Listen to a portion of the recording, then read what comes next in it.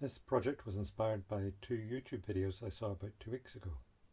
The first was by Adrian on the Mars Gizmo channel, who showed a smooth time-lapse on a Bambu printer but recorded on an external camera, and I wondered, how did he do that? The second video was by Daniel on the Modbot channel, where he demonstrated an LED controller for Bambu printers made by his friend Dutch developer. This controller uses the MQTT protocol to get status information from the printer to control the LEDs. Links to both videos are in the description below. This made me wonder if I could use the MQTT data to determine when a layer change happens and control a camera. The simple answer is yes. First, I configured my router to ensure the Bambu printer gets the same IP address every time.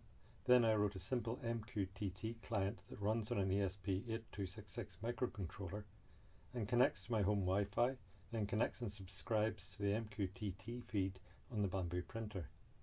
The Wi-Fi and printer credentials are all hard-coded in the sketch. To control the camera, I was going to use a small servo to operate the shutter button of an action camera, but before I could implement that, I found a video and website by Reinhard Nichols that gives source code for an ESP8266 to allow Wi-Fi control of a Sony camera. As I have a Sony RX100, it was too good not to try.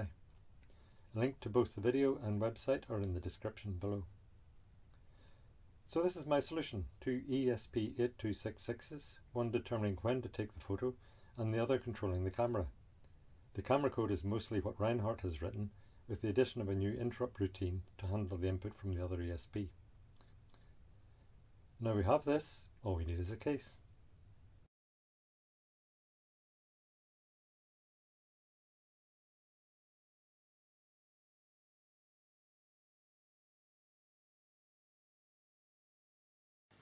Right, so this is how you use it.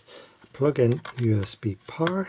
I've got a power light on to indicate that it's got power. It's now trying to connect to the Wi-Fi and to the Bambu printer. Green light on means it's got an MQTT message from the Bambu printer already. I've got my camera here, which I'm going to switch on, and then go into menu, scroll across to applications, select that, down to application list, go to the smart remote. So starting up smart remote, and we should see a connection coming up here. Yep, we've got a connection now. So we're ready to take time-lapse photos. There we are.